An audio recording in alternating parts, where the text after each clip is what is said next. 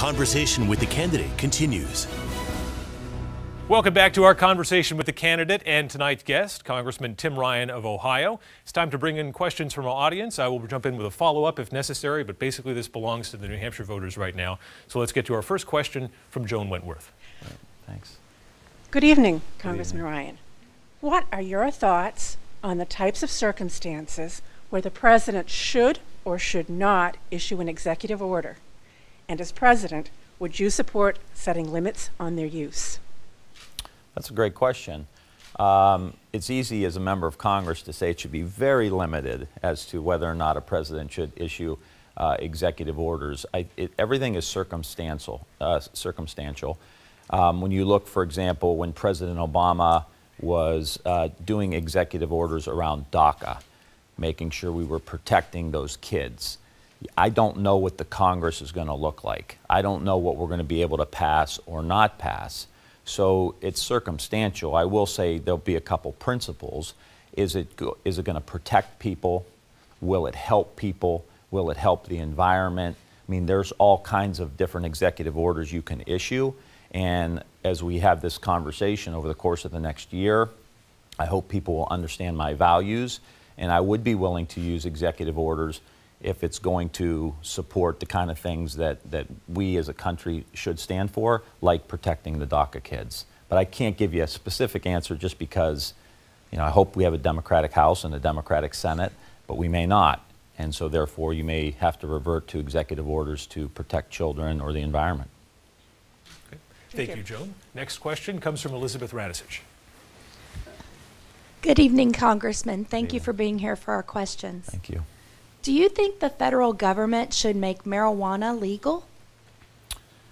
I think cannabis should be legal, yes. I think at this point there is a real issue around the criminal justice system where white kids and white people go to prison 4 times as much as people of color for the same crime around marijuana. I think that's a civil rights issue in my estimation. And so I also think there's a lot of opportunity. We have medical marijuana in Ohio. It's already drawing investment. It's already producing jobs in communities, old Rust Belt communities. So I think there's a lot of opportunity here. Thank you. Thank you, Elizabeth. Next question comes from Stephen Kidder.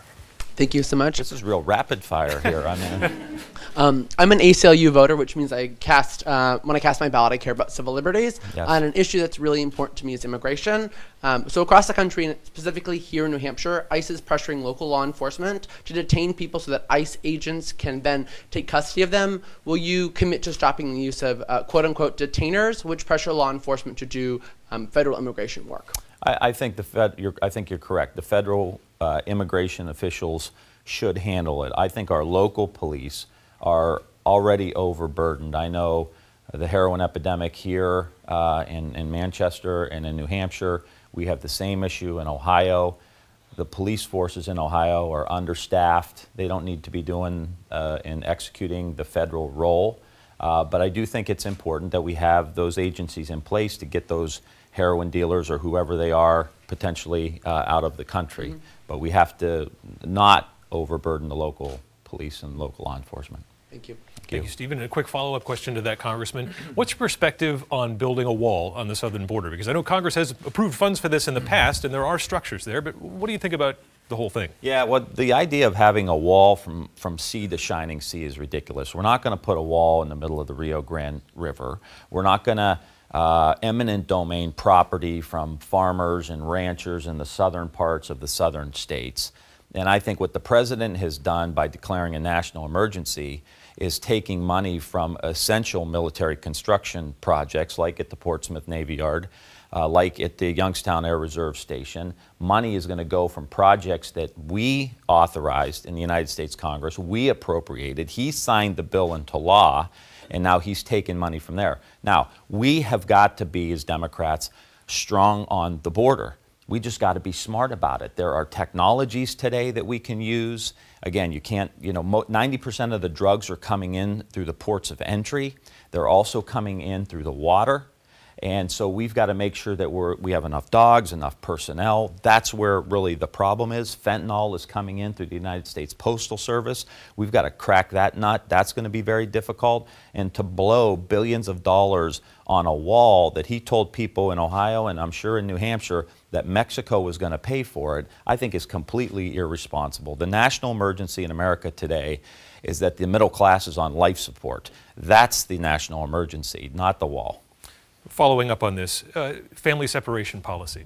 If you're the president, what do you do with Immigrations and Customs Enforcement, with the management level folks who may not be there as the President Trump appointees, but who have executed this policy? Do they stay in a role where they could still do something like that? Well, I don't think so. I think you have got to remove people. I mean, you know, part of it is it's coming down the chain of command. Part of it is that President Trump has set this agenda. He has made this a toxic issue politically, and to where the United States is literally separating children. I actually went up to Grand Rapids, Michigan, and visited children who are our son Brady's age, 4.5 years old, where 5 or 6 of them are sitting in a classroom by themselves with a teacher, and their parents are back in Texas. That is an abhorrent act on behalf of the most powerful country in the world. Those practices need to end immediately. We need to be the country that's looked upon for our values and that we actually care for children, and we're not going to separate them from their parents. And understand that the president actually has failed to address the issue in Central America. If he needs to pick up his presidential daily briefing every day, actually read it, and recognize that gangs are running these countries in Central America. His proposal is to cut the State Department budget for the Central American countries.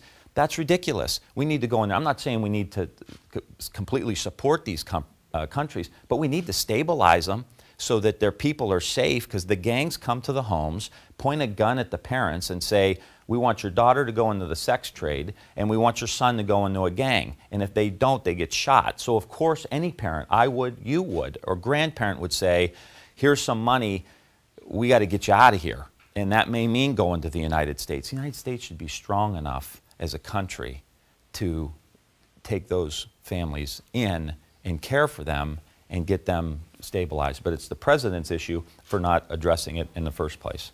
We have a social media question now coming from a Mark Boyd. He asks, Americans continue to pay the highest prescription drug prices in the world. What can be done about this? Well, a couple things. You know, the pharmaceutical company has a lock, so I think we've got to figure out how to, in my estimation, publicly finance campaigns. There's just too much money in politics today. It is ridiculous, and the pharmaceutical companies donate a lot of money. We need to negotiate through the Medicare program the cost down for prescription drugs through the Medicare Part D program. That's essential. They do it in the VA. We should be able to do it. That would help bring costs down. A lot of the money that the pharmaceutical companies make is based on the research that the public collectively invests in through the National Institutes of Health. So we have mechanisms within the government to say, hey, you're using our research, how do we control costs? I think it's really important to make sure we put that hammer down on the pharmaceutical industry. Okay, next question comes from Leonard Morrill. Thank you for joining us in this conversation. More and more people think that the Electoral College should be eliminated. What is your position and why? Well, I'm willing to have this conversation about the Electoral College. To be quite honest, you need 2/3 of the votes in the House, 2/3 of the votes in the Senate, 2/3 of the states, when right now 2/3 of the states are controlled by Republicans. This is a conversation we can have, but we've got to focus on the economy. We've got to focus on health care. We've got to focus on retirement security for people. I mean, I understand. I'm frustrated, too, that we're winning the popular vote, but not winning the Electoral College. But we've got to go out and learn how to win elections, and we've got to learn how to win races in the Midwest. And that's got to be our focus. I just don't want us getting distracted about a conversation that is a theoretical discussion that we should maybe have our students debating in college. The real life people are suffering, and they're not going to vote for us if we're talking about the Electoral College. We've got to be talking about jobs and wages and pensions and a new economy and getting this country back on track, unifying the country. I get it. But, and I'm happy to have the conversation, but I don't think it's appropriate for us to have right now. Thank you. Thank you. Thank you, Leonard. Next question comes from Joan Krimlis. Welcome. Thank you. What is the federal government's role in making sure that manufacturing companies succeed? My first initiative, my highest priority is for us to establish an industrial policy in the United States. I come from old steel country, and we can go back to the late 1970s when we had a day called Black Monday in Youngstown, when Youngstown Sheet and Tube closed down, September 19th, 1977. And because of that, my father-in-law lost his job for 13 months right after buying a house and having a second baby. And I can go back 20 years where my cousin Donnie worked at Delphi, which supplied General Motors. And he had his last act at the manufacturing facility was to unbolt the machine from the factory floor, put it in a box, and send it to China. Or I can go back a couple weeks when my daughter called me crying that her friend has to leave school because her dad lost his job at General Motors. We have got to be a leader in the world. And the main issue was, in the late 1970s, the technology in the steel mill, and the steel mills in Youngstown, was pre-World War I. The steel industry buried their head in the sand and hoped that the competition and the technology wouldn't destroy them. And my community in this country has been reeling for 30 or 40 years because we failed to do that. So I believe an industrial policy in the United States means this: artificial intelligence, additive manufacturing, these new technologies. We have no choice. We've got to embrace them.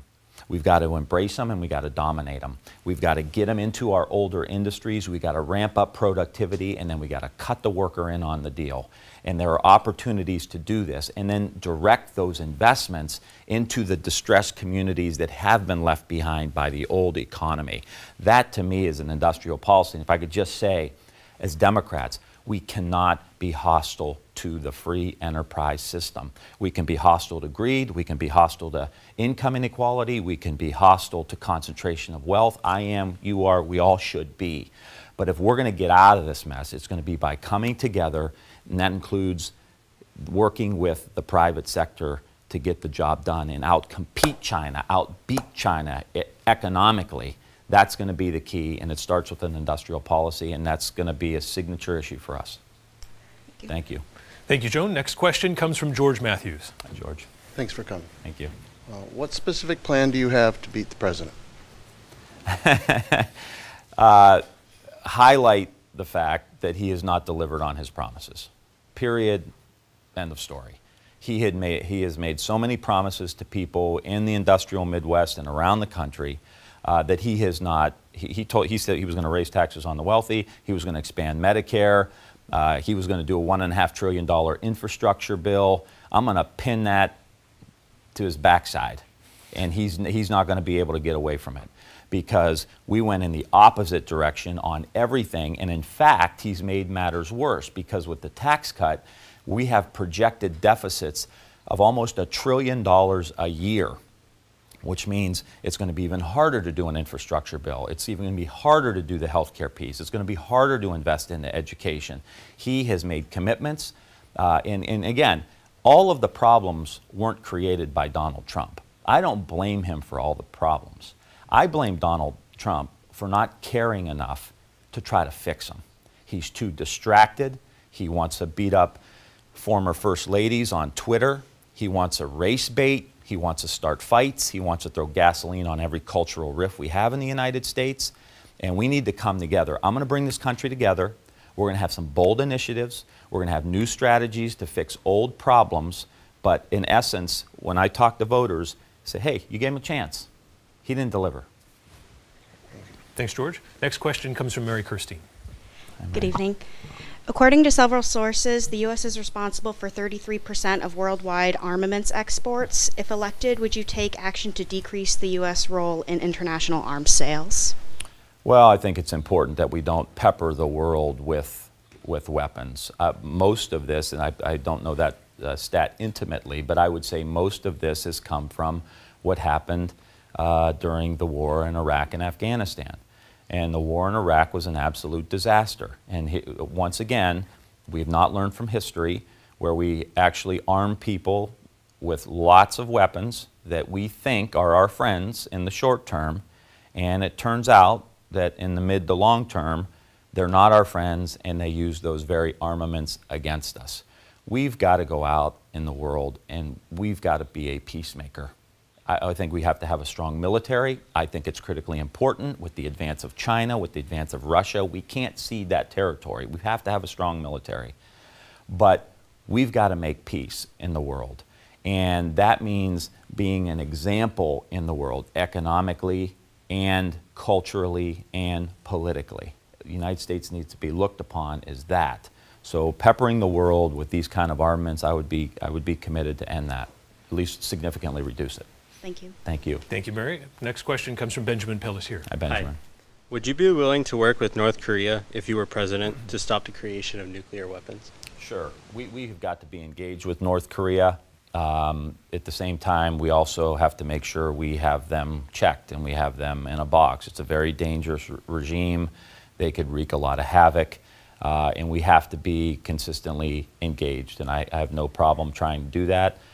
Look, this is not easy. There's no magic wand for any of these issues, but we have to be engaged. Thank you, Benjamin. Next question comes from Facebook, and the questioner is Joseph Hazelwood. He asks, will you commit to requiring women to register for the draft in the interest of equality? Well, we don't have a draft right now, so that, to me... but you do have to sign up for selective service. I mean, yeah. At least I remember having to do that a number of years ago. Yeah, every citizen should have to sign up, for sure. Okay. Yeah. And in terms of the draft itself, is that something you would repeal someday? I mean, it still exists in statute. Yeah, I would have to look at that. Hopefully it never comes to that. Yeah, so I'll have to look at that. Next question comes from Rachel Spira. Welcome, Congressman Ryan. Thank you for coming to speak with us. Thanks for having me. As president, would you be working with members of both parties to promote true bipartisanship, and how would you do that? Yes, I will be reaching across the aisle. We have got to heal these wounds. I work very closely with Republicans all the time, whether it's on the Great Lakes, whether it's on energy issues, whether it's on social and emotional learning in our schools. We have got to find the issues that we agree upon together and move on those issues. That's really going to be critical for us. And I had a great story the other day. There's this little room off of the old chamber right in the Capitol, which is now Statuary Hall, but it used to be the old House chamber. And someone was telling me the story how Lincoln used to come up to the Capitol building, and he sat in this room, and there was a little fireplace there. You could just picture it happening. And he would sit there in front of that fireplace, and he was talking to members of the House of Representatives and working them on equal rights and on all the big issues of the day. I pledge to do that. I'm in the House. I've been in the House for a long time. This is my 17th year. I will go up to the Capitol. I will sit with members of Congress. We have got to get this done. Again, it's not about dividing. It's about coming together. It's about America. We are at an inflection point in our country's history right now. Okay, thank you, Congressman Ryan, and thank you, Rachel. We'll be able to continue this conversation online and on our mobile app, but that's all the time we have for right now on TV. Coming up, our next conversation with the candidate series, Representative Eric Swalwell will be on the program. And while we're signing off on TV again tonight with Congressman Ryan, we'll be online and on our mobile app, where we're going to continue for another 30 minutes of questions from our studio audience. Thanks for watching, and have a good night.